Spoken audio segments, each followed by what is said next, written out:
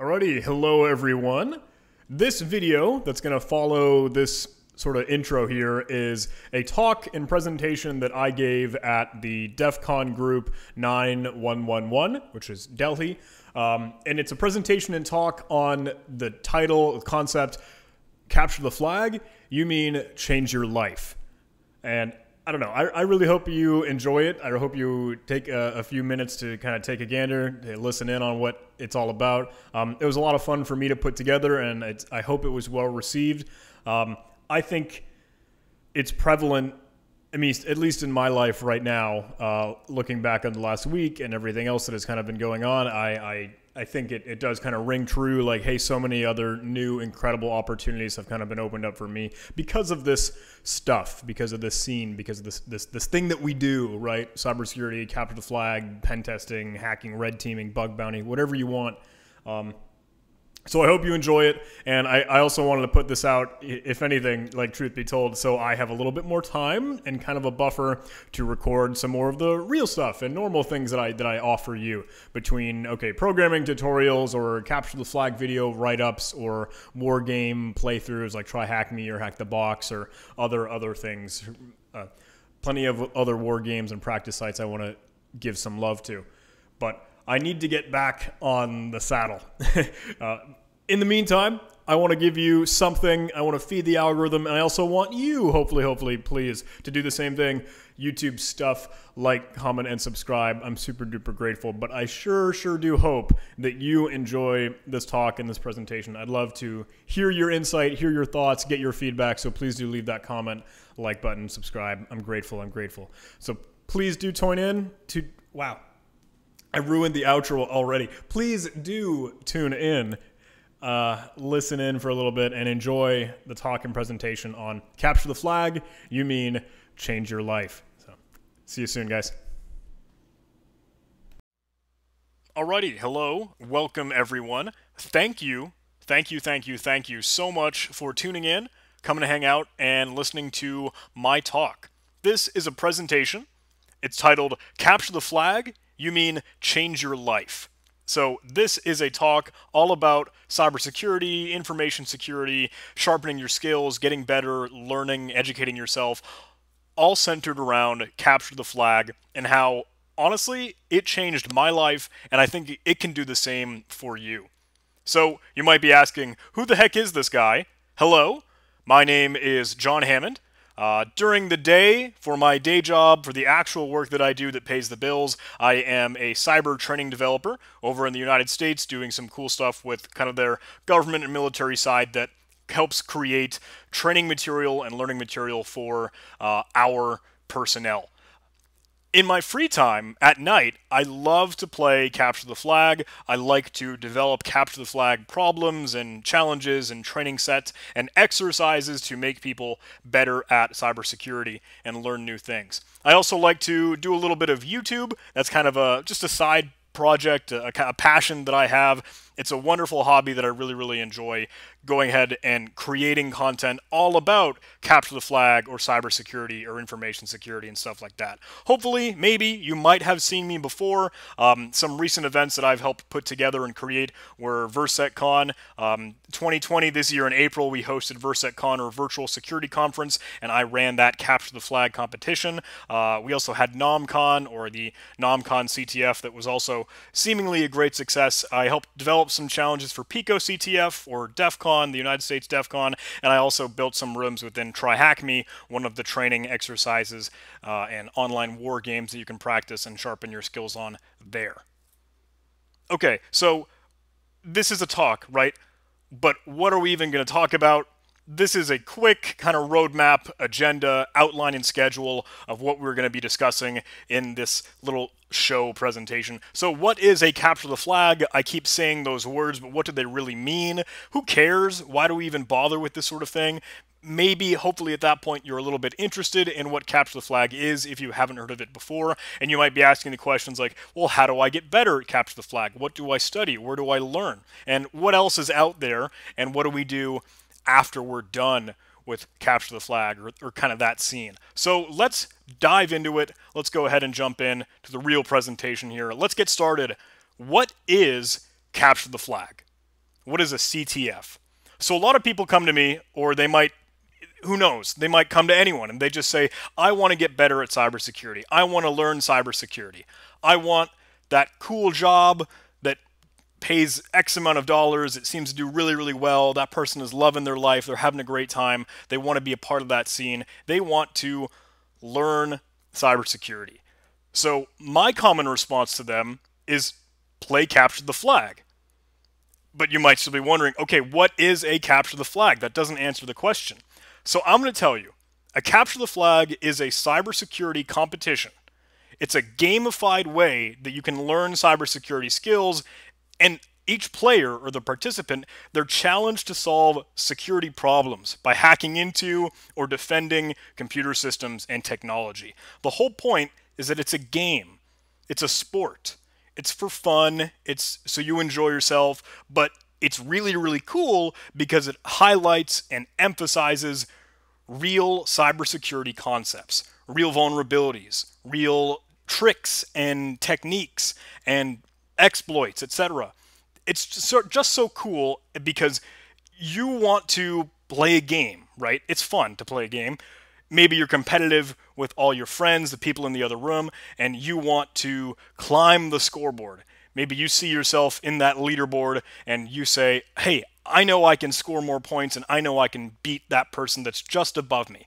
Or maybe I want to get 500 points no matter what that is or what that looks like. So you can solve problems, solve challenges or these tasks that are laid in front of you, accomplish all this stuff, all while having fun. That's the whole point. It's a game and you're enjoying yourself, learning new things. And that's super duper cool. So Capture the Flag comes in a lot of different kinds or a different flavor of the game, right? So there isn't like a strict definition or proper term for each of these things, so I might get them wrong.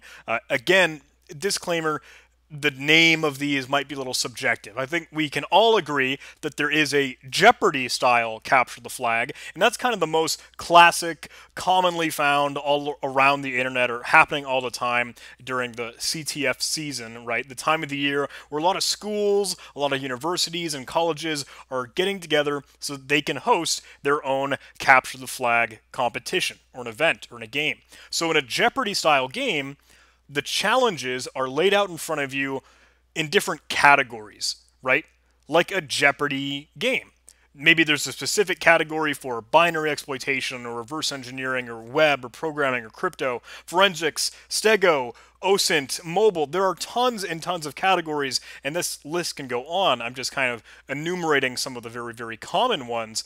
But you'll see often maybe the game board that's displaying them, it almost looks like a Jeopardy game board, right? There are different boxes for the challenges or the tasks within that category. And then in sort of like an Olympic style game with all these different events or these categories to work in, you will solve challenges or the tasks that might be worth a different amount of points.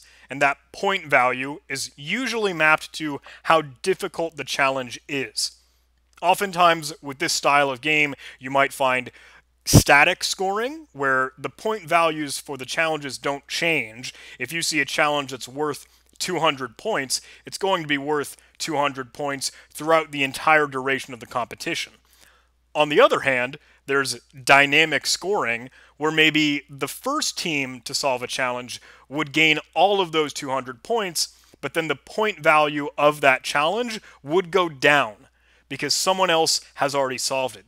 They got first blood, or they were able to solve that challenge before anyone else did, and that helps them in the scoreboard. That way, the more people that solve one challenge, that point value will slowly decrease or devalue or decay, because maybe those challenges will be easy and a lot of people will solve them. So that point value would shrink. That means that the harder, more difficult, and complex and advanced challenges, well, those will be really high-value targets, right? Because then less people have solved them and they are worth more points in a dynamic scoring competition. Some people kind of have their own different opinions on what scoring style they like. Personally, I really like static challenges because if the point value goes down on a challenge, well, I'm kind of bummed that I'm losing points for that challenge that I solved. So Totally up to you what you like, but you can often see that in a Jeopardy style competition. And Jeopardy just means, hey, we've got challenges ready and laid out for you within these different kinds of categories. Along with that, you have an attack and defense competition. Now, this is a different kind of game. This one might be a little bit more fun for some people because it's very, very active. There are different teams, there's different players, but each of those players, that team, they're given a bunch of network services. They're given a bunch of programs that are running and live and have to be maintained. They have to be accessible and available for the game to operate, for them to actually maintain their points on the scoreboard. The gimmick is that each of these network services they have are vulnerable. So they have to go ahead and patch and protect and make sure that their systems and their services are secure so that their challenges, their services aren't exploited or taken advantage of and abused by the other teams. So that way they can retain all of that uptime and service availability and what will give them points in this game. At the same time, those vulnerabilities and weaknesses and flaws that are in their software, all of the other teams, all the other players, they're going to have those exact same services, the same software. So the bugs and the flaws, the vulnerabilities that you might find that you're trying to patch and protect and defend across your services, once you know that technique or that exploit, you can go fire it off and go attack the other players. So you might gain points for, hey, keeping your services alive, defending your turf and your terrain, but also going out and attacking other players. And that's where the game kind of gets its name, attack and defense. So Jeopardy style and attack and defense competitions, those names and the terminology there is pretty well solidified. I think the community has kind of got a good, articulate and precise name for those kinds of competitions. For other events, sometimes I've heard this referred to as like a hack quest or a boot to root event style game and competition. These are a lot of fun.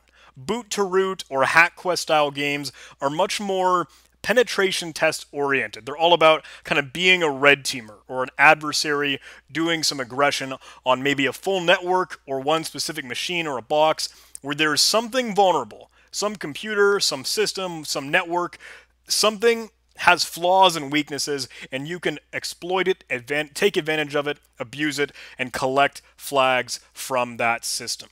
And that is the competition, going through and collecting flags from that, and it's often a race to collect the most flags from that.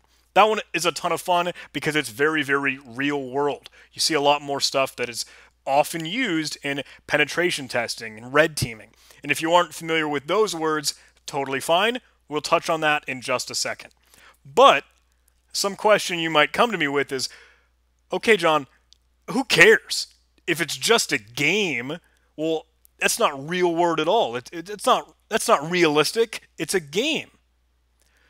So I counter that capture the flags are useful. They're fantastic. They're super instrumental to learning because they provide such a great way to learn. It's a game, and that's what makes it so much fun. Because we're doing actual hands-on, practical stuff. You're actively working on the keyboard like an operator, right? You're doing the real things, exploiting the real vulnerabilities, finding flaws in crypto systems, or uncovering secrets and techniques used for steganography. It's not just us talking about security, right? Maybe some of the higher roles or positions you might kind of see within some job, they're a big manager, and I'm not meaning to throw shade or point fingers at them. It's just that a lot of times you might see security where it's maybe a slide on a PowerPoint presentation, or you're just pointing at numbers on a graph. You're talking about cybersecurity. I think Capture the Flag gives you real stuff to work on that's hands-on, applicable, on the keyboard. You're doing it. You're not just talking about it. And that's awesome. The fact that it's a competition, that motivates you. If you're a beginner to cybersecurity, you've got so much to learn. You're like drinking from a fire hose because there's so much out there. If you're a professional, if you've seen this kind of stuff over and over and over again, you're an expert, you're a master, you know what you're up against, well, you're still going to find really interesting, complex, and intricate challenges that will stretch you and help you learn different things. One of my favorite things about Capture the Flag is that these challenges, they're going to be alive forever. Not maybe open and accessible, but the fact that, okay, we've just encapsulated one problem. We've distilled down a vulnerability. We've captured and packaged up one mental process and idea to work through in a challenge, right? This conceptual thing that now exists and is part of one Capture the Flag competition. And soon from that, maybe hundreds or thousands of people have played that Capture the Flag, and they've written blog posts or articles on what they did to go explore and attack that challenge.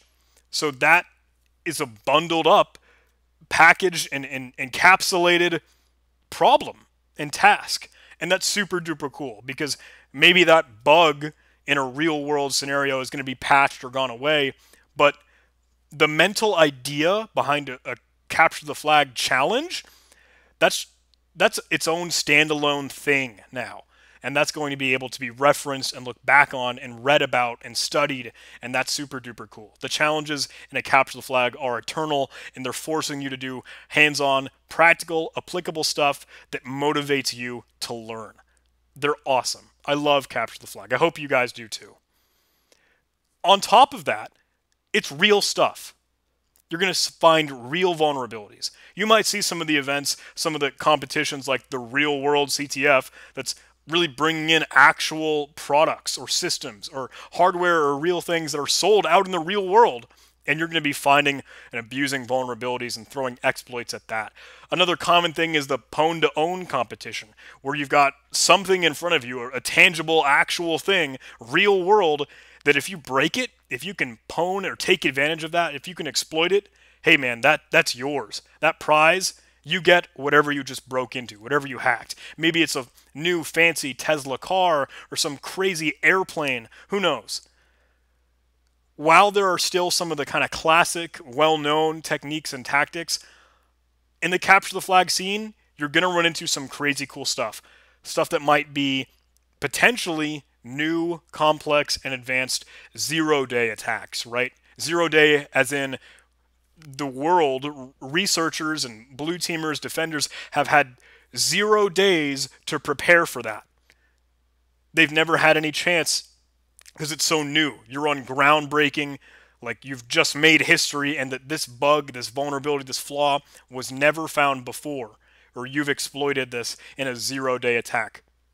Finding that and Capture the Flag, that's so cool. That's just so cool. And there is just so much out there. You're only one person, right? I'm only one person. Let's say you are just one fella, one human being, and there's a Capture the Flag going on. And there's another Capture the Flag maybe later this week or over the weekend. And there's another one the next weekend. Those CTFs, those events, those games are being created and put together by not you, right? Different people. So while you might have your own interests, you might find the things, find the technologies and the languages and the computer systems that you are really interested in and that you work with on a day-to-day basis, but all those other people that are hosting these other Capture the Flag events, they're going to have their own interests and their own passions and the stuff that they think is really, really cool and really interesting. So they're going to stretch you because you're going to get to see some of the technology that they want to showcase. And because there's just so much out there, you're going to be introduced to new things. You're going to gain exposure to all the stuff that's out there slowly, right? Maybe one event after another, and your skills start to stockpile and accumulate, and you grow. But Capture the Flag, because they're just so frequent and because there's just so much out there, it's awesome. You're going to be pushed out of the comfort zone. You're going to learn new things that you hadn't seen before, and you wouldn't normally work with those software, those hardware, those systems in any other environment. So Capture the Flag is great for that. So some common question that might come from that if someone is a little bit more seasoned, they'd say, okay, sure, whatever. CTFs are cool and all. Why not do bug bounty? Well, the answer to that is like, you should do bug bounty. You want to learn as much as you can, right? You want to be a sponge. You want to gain exposure to all these technologies. You want to think about new, creative, and innovative problem solving. So why not do both, capture the flag and bug bounty? Practice your skills and keep stretching yourself so you can keep growing.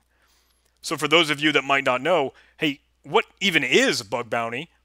Bug bounty takes the capture the flag concept, that whole scene, and it takes away the game aspect. It's no longer just for fun or as like a competition or a sport with prizes. If you find a real vulnerability in a real corporate application or some actual maybe endpoint business software thing that's out there in the world, well, then you can get paid for that. They'll give you money because, hey, you just helped us protect our environment. You helped us protect our systems because this is a real, actual application that we use to provide services to real people in the real world. A lot of times, that means it's going to be a lot more front-end oriented, right? So a lot more websites, web security, and maybe mobile hacking between an Android app or an iPhone app. But it's real. So that means it's going to take some advanced, maybe complicated filter evasions or bypass techniques or obfuscating your payload in different ways. But to answer the real question, why should I do this instead of bug bounty, or why should I do bug bounty instead of CTF? There's no real answer, because that's no real question. Do both. Do as much as you can. You're all wanting to learn, right? So if you're learning and you want to know, man, how do I get better? My first advice is to read write-ups. So after a capture the flag competition, the players will typically write blog posts or articles on how they solved specific challenges. This is awesome. This is like the best part after a capture the flag competition, because now your learning ramps up even more. While you're not banging your head against the wall, struggling, trying to just figure out this problem in the moment, after the fact, you can see how other people solve the challenges that you didn't. That way you learn, right? And it's totally okay. It's totally fine to go read and look up, hey, I want to know the solution to this because it just fascinated me. Look up the solution to the challenges that you did not solve, and even look up the solutions to the challenges that you did solve. Because maybe someone else solved it in a really interesting or unique way. Maybe they found some unintentional solutions, or they're using new tricks or techniques or a different tool that you haven't heard of before. That's awesome. Because now, as I said, you are just one person. You are one human being. And there are tons of CTFs out there. There are tons of technologies and software and hardware and things to learn. You're just one person, but all these other people are also learning and playing and getting better and smarter and sharper. So if they're going to share how they solve these challenges, you should go read up on how they do that. Learn all those new tricks. Learn that vulnerability or that exploit. While you're reading these, why don't you try and write your own? If you solved some challenges in a capture the flag, you should totally put out your own blog post or your article or even a video. However it's done, however you want to express it, showcase what you learned and how you solved that challenge. That's super cool. Now I mentioned, make a video. It doesn't have to just be a wall of text, right? Sometimes if you're reading a book, you've got some giant textbook you have to work through for school.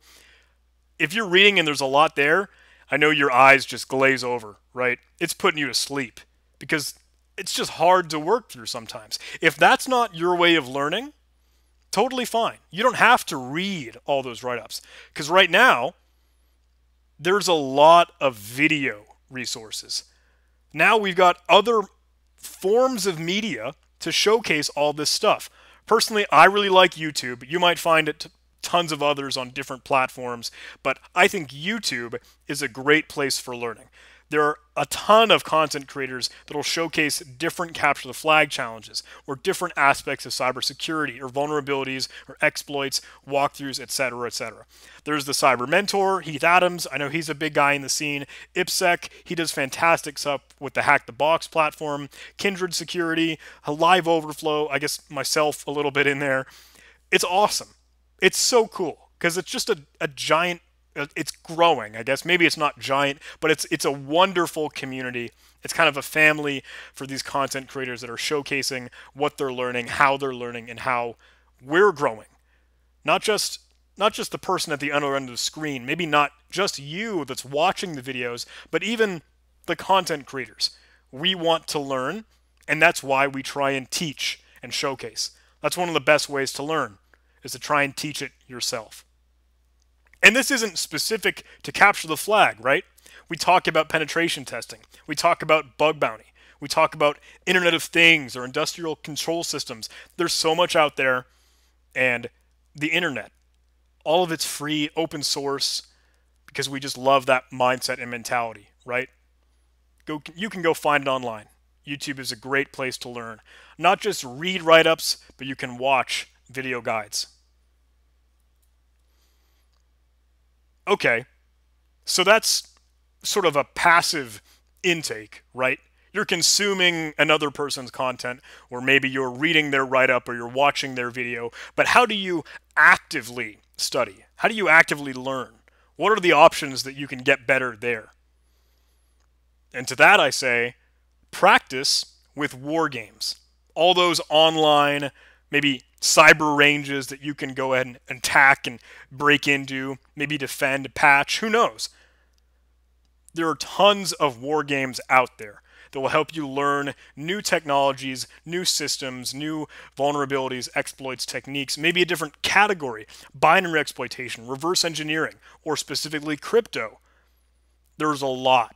This is just a small list. I've kind of showcased this around between Over the Wire, the Crypto Pals challenges. Crypto Hack is kind of new on the scene. Hack the Box, obviously tried and true. Try Hack Me is turning out to be incredible in my opinion. I really love the stuff that they do there. The Sans Holiday Hack challenges. Sans puts out incredible stuff.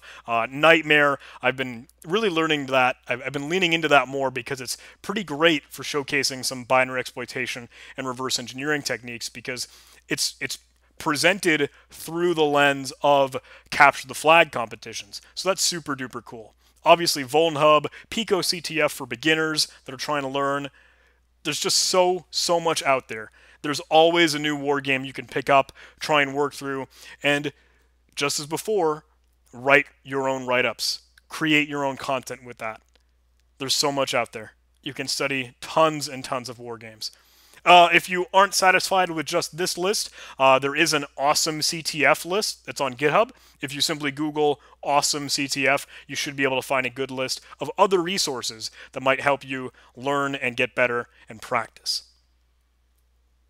Okay, so what else is out there, right? We talked a little bit about penetration testing. We talked a little bit about bug bounty. Pen testing, that's going to be more real stuff for corporate networks, for an entire environment that might have potentially vulnerable machines or vulnerable boxes and things that you will need to take advantage of, or you could take advantage of. That's very real world, right? There's an outlined scope that maybe the client or the customer that is asking you to perform a red team adversarial penetration test. Find out all of the security holes in our real network. That's something that you should absolutely do. Maybe that's your end goal. Maybe you want your job to be a professional penetration tester. You can do that, and I think Capture the Flag might be a great stepping stone to get into some of that stuff. Bug bounty, just as much. If you want to get paid for, hey, bug hunting or finding the bounty, incredible thing you can do with actual real-world applications. Obviously, there are tons of other similar but different fields than Capture the Flag. My advice? It's you, man. You get to choose. What are you interested in? What do you like? What fires you up? What makes you get out of bed in the morning, and what do you really love and enjoy? You should explore all those different fields if you enjoy them. If you like Capture the Flag, play Capture the Flag. If you're more interested in pen testing, you can still find some of those Boot to Root or HackQuest Capture the Flags that you might be interested in. Or maybe check out Bug Bounty or focus more on the web category and Capture the Flag. All of these different fields blend into each other. They blur and start to bleed into each other and overlap in different ways. So find the stuff that you really love, because that's where the learning is going to come from. That's where you're going to get the most out of it. You're going to help yourself grow and get better. And that's awesome. Okay. Here are my lasting thoughts, right? Maybe you played some Capture the Flag. Maybe you've done some Bug Bounty. Or you performed some penetration tests. Maybe you are in the midst of that. Maybe you're still playing. You're active. You want to keep learning more. You've got that hunger and that thirst for more knowledge. Maybe you're an expert. Who knows? Maybe you're a master and you know everything there is to know. I don't think that matters. I don't think that you need to, scale yourself or measure yourself or benchmark yourself on whether or not you're a pro or a beginner or a noob or a guru. I don't care. It doesn't matter. Honestly, in my opinion, and I've said this, I think, before, I could be doing this sort of thing for 50 years. I could do this my entire lifetime, and I would feel like I'm still a beginner, because there's just so much to learn. There's so much out there. I think one way that you can really find success, or you can find a lot of fulfillment and just really love and pour the passion into this sort of thing, is to share what you learn. Write those write-ups. Make those videos.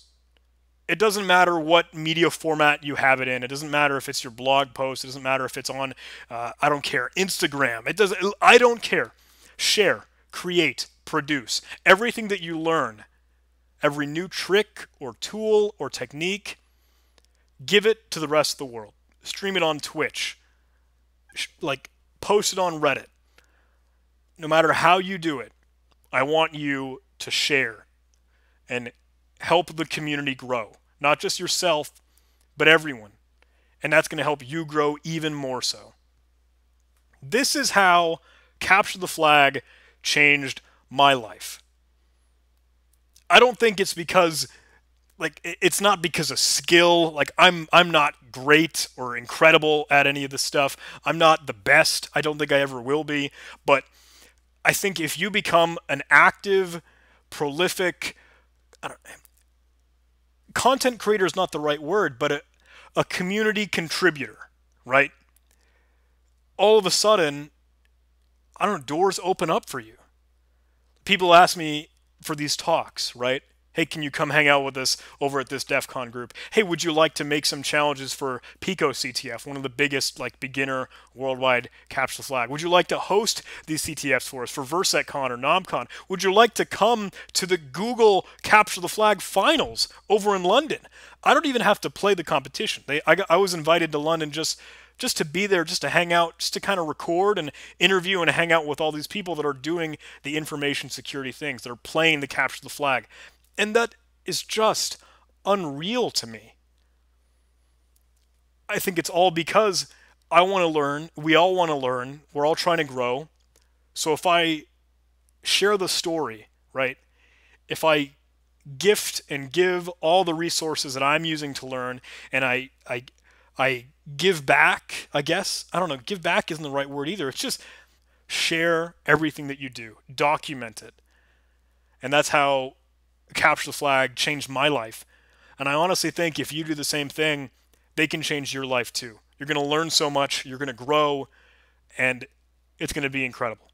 So if you haven't, go over to ctftime.org, find a Capture the Flag that might be running this weekend, sign up, register, go play a Capture the Flag, solve a few challenges, learn some new things, write about it, make some videos, produce and create, and just repeat that cycle. And soon, it'll change your life. Okay. Man, thank you so much. I can't say it enough. You've heard me probably time and time again just say thank you, but I am so grateful for you listening, tuning in to listen to this talk. I hope you gained maybe a little bit of nuggets, something new out of it. I know a lot of this stuff might be kind of surface level for a lot of people that are already in the scene, playing the capture the flag, but I want to reach out to the newcomers. I want to reach out to that person that's kind of wide-eyed, adventurous, eager, and excited to jump in. I'm excited for you because I want you to learn, I want you to grow, and I want this whole thing, information security, cybersecurity, I want it to change your life. Thanks so much for listening. Take care, everyone.